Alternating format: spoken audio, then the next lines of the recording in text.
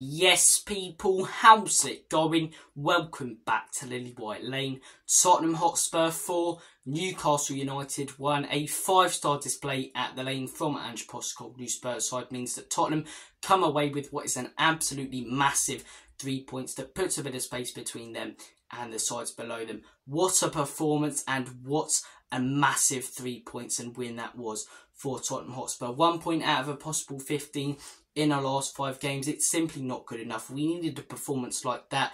We needed a win like that. And we got that win, and we got that scintillating performance. We got that beautiful football on the eye today from Tottenham Hotspur. But it also came with 3 points, like it hasn't against the likes of West Ham and Aston Villa at home. And look, we took our chances today. We took our chances. We still had chances that we missed. Genuinely, it could have been 9 or 10 today. But we put away 4. We put the game to bed, scoring that second goal, and we didn't allow Newcastle to get back into it in the second half. The performance was brilliant today. Udogie took the lead in the 25th minute. It was beautiful skill on the left-hand side from Heung-min Son. A gorgeous ball in. Udogie gets his first goal and first deserved goal in a Spurs shirt for Spurs. And I did a Ralph Hasenhüttl where I jumped up excited and calmed myself down, because I've seen us go 1-0 up 5 times in a row now, yet come away with nothing. But when Richarlison scored that second, I was jumping up and down like an absolute madman. It was a fantastic goal again, created by Heung-min Son. We took a 2-0 lead. We finally went into half-time, not with a 1-goal, margin between us and the opposition, or not drawing, but with a 2-goal margin and taking control of the game. It was a brilliant first half from Spurs. Newcastle got themselves back into the game a little at the beginning of the second half. They looked leggy, they looked tired, and they did what they needed to do. They came out at the beginning of the second half and were patient and tried to wait for an opening that Spurs gave them, but Spurs didn't give them an opening. We didn't let them in. We defended so well today as well. I'll get onto some of the defenders' performances when we get to the player ratings. We make it 3-0, another Richarlison goal. I want to be proven wrong by this guy. I've criticised him a lot. He was excellent today. It's a great ball from Poro. Great finish from Richarlison. And from there, genuinely, I know we won it 4-0. We could have scored 9. Some massive chances. Johnson hit the bar. There was another chance from Son, which was narrowly missed. So many big chances. The skip one late on when he came on. So much space and time, and it weren't good enough. We were absolutely excellent towards the end of that second half. Beautiful one-touch, scintillating football from Spurs. Liquid football, in the words of Alan Partridge. Son puts away a penalty for the 4th, and Newcastle get a consolation towards the end. But I love the fact that defence was angry about that. Even though we scored 4 and won the game 4-1, they were angry about giving away that clean sheet. And I love that, I love that we have a team that cares, which we didn't last season. I think before this season started as Spurs fans, when Ange came in, we said it doesn't necessarily matter where we finish this season. Expectations have obviously been raised because of how good of a start we made, but it doesn't necessarily matter where we finish as long as we see beautiful football, a team that cares, and progress. We're seeing a beautiful team that cares. We're seeing progress. We're seeing what we wanted to see. And I think the reason fans, in my opinion, have overreacted over the last 5 games is because of how good of a start to the season we made. Obviously, we've had key injuries, and if we didn't have those, would we still be up there, maybe top? Potentially, but if my aunt has balls, she'd be my uncle. Do you know what I mean? We do have those injuries, and over the last 5 games, dropping from 1st to 5th, fans are going to get annoyed. Obviously, they are. But I've told a lot of fans to calm down because it's what we expected before the season. And we're seeing so many good signs to get behind this manager. It's why it's frustrating me when people have been questioning Ange over the last few weeks. The guy joined in the summer when we finished 8th last season, lost our captain 2 days before the season, and he's got us competing in games with the likes of Manchester City and Newcastle whilst we've got crucial injuries. He's got us competing against Arsenal, beating Liverpool, beating Man United.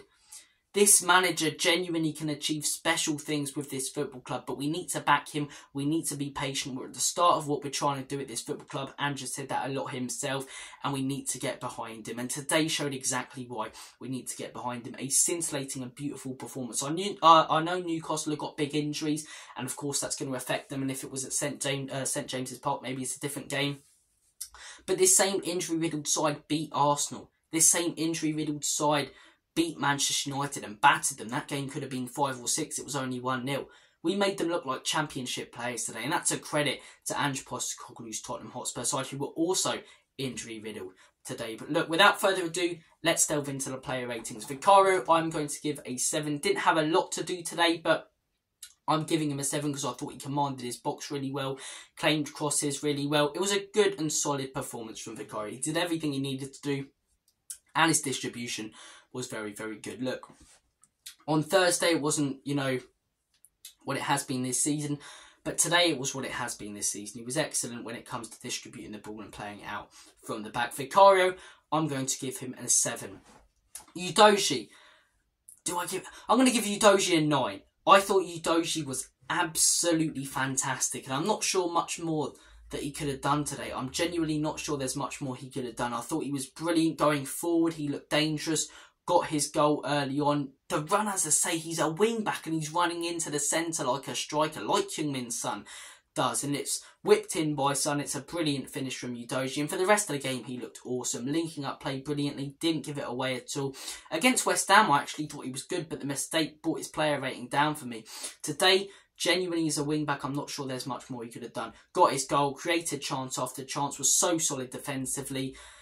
Brilliant today. Absolutely brilliant today from Destiny Udogie. I'm going to give him a 9. Arguably his best performance in the Tottenham Hotspur shirt. Ben Davies, I'm going to give an 8. I thought he was the better of the two centre-backs. And look, in the games that he's played in since Mickey van den Ven's got injured, I actually think he's been real decent. I think even in the games that we've lost, we've been more cost by Royale and that, you know, right centre-back position, or other players that we've had there. I think Davies was solid against Wolves. I think he was solid against Villa.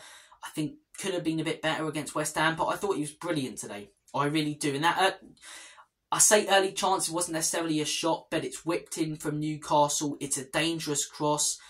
And look, a lot of players would have put it into their own net there, or just not being able to get to it. And Isak scores and it's 1-0 Newcastle early, and it's a different game. But it's brilliant from Ben Davies. Clears it away fantastically. Got involved, stepped up today. Ben Davies was brilliant. I'm going to give him an 8. Christian Romero, I'm going to give a 7. Playing out from the back, solid today, Romero, but was very, very lucky not to get sent off at the end. I don't know what he was doing. One of the best things of his game is also one of the worst things of the game, and that's his aggression. We love it sometimes and we hate it sometimes. It's like Marmite. It really isn't. Today, he was very lucky not to get himself a red card. The ball's just not there for him on Joe Linton, and that could have been him missing another 3 games, and we really didn't need that. We really didn't need that. Nearly cost us again. I don't want him to take his rashness completely out of his game, but I want him to take his stupidity out a little bit, and that was a silly tackle. Go for it, by all means, when it's there, but it was by no means there today, that tackle on Joe Linton. He was very lucky not to get himself sent off, but apart from that, I thought he was solid. I'm going to give Romero a 7. Not as good as Davies, actually, but it's one of those where I think he was at his best this season next to Mickey van den Ven. You put a player next to a world-class player, as I say, it will make them both world-class. So look, Christian Romero, I'm going to give a 7. Right back, Pedro Porro, I'm going to give Porro a 9. People might say my player ratings are generous, but it's my show. Comment down below your player ratings. I want to hear them all. I'm not sure there's much more Porro could have done today apart from score. He was dangerous. He was linking up brilliantly. Quality cross after quality cross. Defensively, so solid today. Pedro Porro was everything you wanted from an inverted wing-back in this Ange Postecoglou system, just like Destiny Udogie was. Man of the match, it be between the wing-backs. So I thought both of them were fantastic. And fair play to Porro for the performance he put in. 9. Bissouma, I'm going to give an 8. That's more like it from Bissouma, man. Against City, even though he made the mistake, it was more like it from him. Against West Ham, it was a bit more like it from him. And today, that's what I want to see from Bissouma, turning on the ball like he did in the first few games. Like it stuck to his feet like glue in that Brentford game. At the beginning of the season, I still think it's slightly better than what he is now, but he's linking up brilliantly. He's looking classy, and he's looking like that player at the beginning of the season. He had a bit of a bad spell after that red against Luton, looking like that bad spell's come to an end. He was excellent today, cleaned up everything at the back. Vice Bissouma, I am going to give an 8. Moving on to the next 2 midfielders we are going to discuss, Pape Matar Sarr. I'm going to give Pap a solid 8. I thought he was mustard in that midfield today, to be honest. Do I give him a 9? Maybe. No, I'm not going to give him a 9 because he did give it away a couple of times, but did everything you want him to do in that position. Created chances, dropped back when he needed to, put in aggressive tackles, freed up space, held up play. Did everything you wanted to as that sort of free roaming midfielder. Pape Matar Sarr was really good today. I'm going to give him an 8. Kulusevski, I'm going to give an 8 as well. Thought he was quite poor against West Ham. He was incredible against Man City. Today, I think solid's the right word. Created chances, could have done a little bit better with a few of the chances himself.